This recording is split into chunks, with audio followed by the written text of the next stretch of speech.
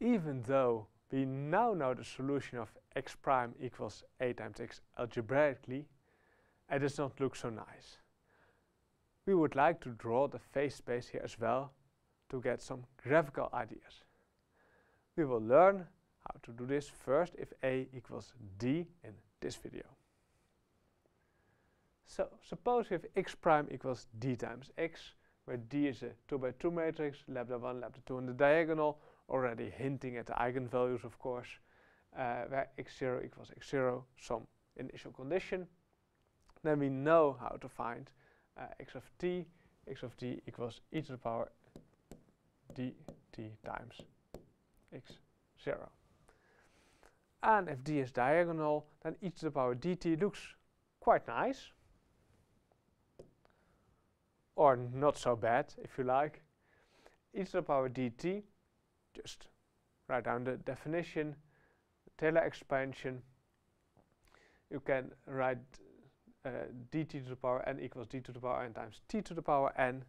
And the nice part is that if you have a D matrix, d to the power n is very easy to compute.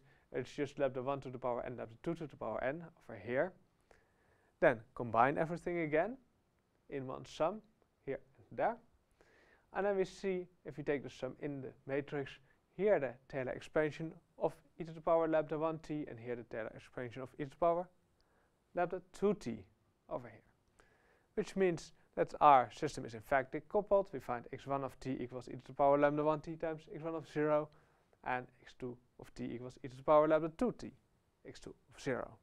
And in this case we can draw the phase spaces for different cases of lambda 1 and lambda 2.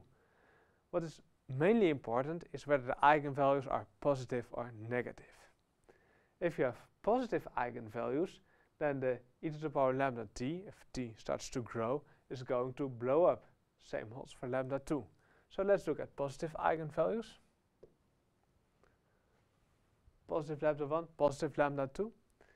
If we start somewhere on the x1 axis, we stay on the x1 axis because the second term drops out. And since the eigenvalue is positive, the exponent is going to blow up, so we're going out. Same for the x2 axis. If you start on the x2 axis, you stay there and you go out, blow up. That's the, say, orange-like arrows. And what if you start somewhere in between? Well, you have to sketch this. If you are starting somewhere in between over there, then you have to kind of follow the arrows. You're going out, basically in sort of that direction.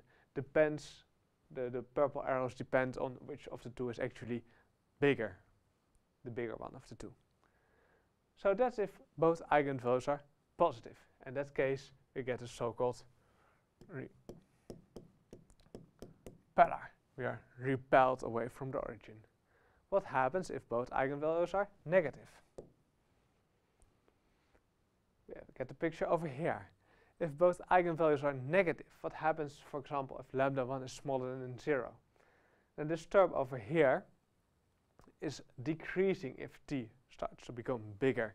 We get e to the power some negative number here, which means that I'm going inwards. We stay on the x1 axis and we go in. Same if lambda 2 is smaller than 0. If you start on the x2 axis, we are going in. So that explains the red arrows over here. So what happens somewhere over here or there if you start somewhere in the plane somewhere else? We have to look again kind of how the arrows look. They are all going in, so the purple lines are going in like this or like this, something like that. Well, if you want to make nicer sketches, you have to use a computer algebra system, of course, to do this. Can make much nicer pictures. But this picture already conveys the general idea. Wherever you start, you're going in, which means that the point like this is attracting everything. And we have a very original name, of course. We call this an attractor.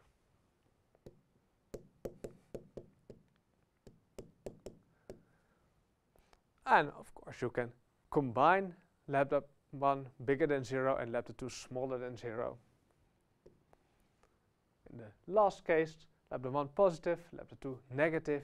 So if we start on the x1 axis, red arrows, we go out because the lambda is positive. If we start on the x2 axis, lambda 2 is negative, we are going in. So we have those red arrows over here. So how to combine them? Well, again, follow the arrows. If you start somewhere over here, you have to go up and then to the right, which gives you the purple curve. Such a combination of ingoing and outgoing direction is called a saddle point. And that's the last possibility.